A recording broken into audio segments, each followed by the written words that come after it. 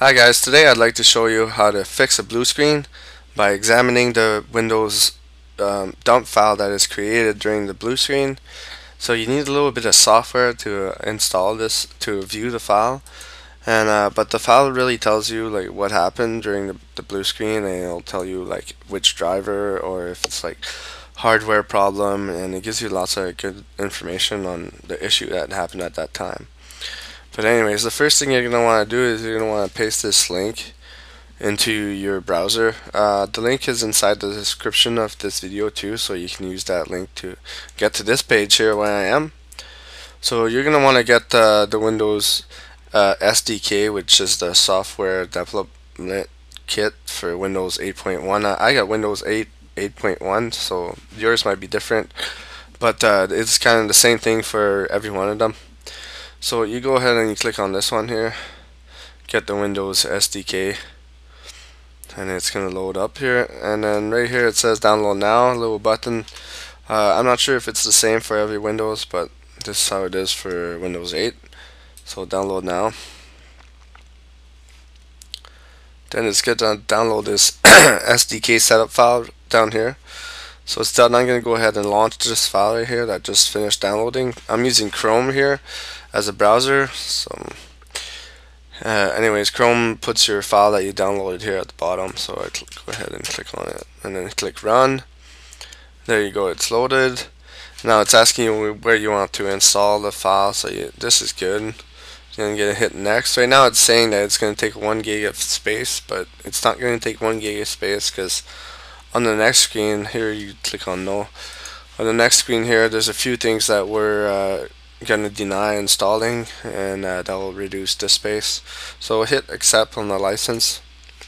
Here you go. Here's the stuff that we don't need. All this stuff. We need this one.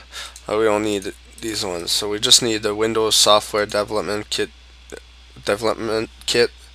and the debugging tools for Windows. So that's the two that we need. And it's 792 megabytes. So after you hit install, this screen will pop up and you just say yes, and then it's going to say acquiring, and then mine it says cannot locate the download software, so download from internet.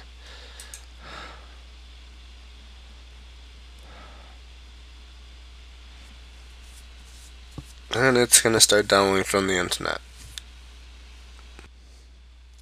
Okay, so once the software is done installing, you hit the close button, and then you're going to want to hit the start button here, and you're going to want to look for a program called WinDBG. So right here the WinDBG comes up. There's two versions. Select the appropriate version for your OS. So I have a 64-bit version, so I click that one, and it opens up this window here, this ugly thing. So the first thing you want to do is hit file and go to symbol file path, and you're going to want to paste this phrase here into this window, and you can find this phrase here in the description of this video. So what it's going to do is it's going to download all the symbols for your specific Windows version into a folder called cache, which is going to be on the C drive. Alright, so you paste that in here, and it's you hit OK. Then the next thing you're going to want to do is hit file and hit open crash dump. So it's going to want to, you're going to be able to open a crash dump file, and you're going to want to navigate to your C folder and then find your Windows folders, which is right here, and then scroll all the way down to the bottom of this Windows folder, and you'll find memory dump, and that's the memory dump that was created during your last blue screen. So you hit open, and it's gonna do this, and there's a bunch of stuff that comes up. The first time that you're gonna run this, it's gonna download this file here, so it's gonna take a little while to download, so it's gonna pause for a little bit, and it takes a few minutes to actually boot up the first time. So it analyzed the bug check, and it found that the last time there was an error, it was bug check 109.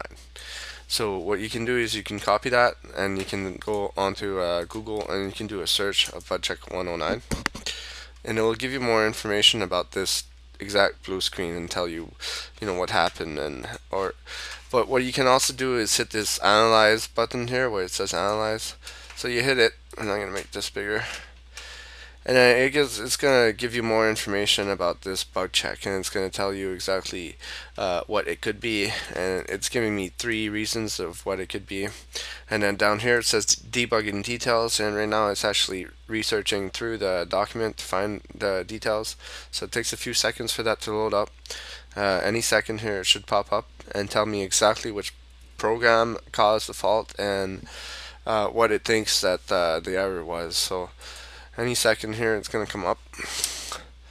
So yeah, you can easily look up this bug check, which is exactly when you look up bug check 109, this is exactly what it says down here. That's exactly what you'll find on the internet about bug check 109. It says that it could be a driver, or it could be a coding that was wrong, or you could have some hardware problems. But in the details here below, it should give me more exact specifics of what happened.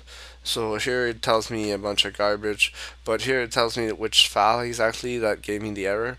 So sometimes, this file is infected with a virus, or it's a virus itself. So sometimes you could do a little research on this process name and find out what it's about, if it's a legit file or if it should be removed or something.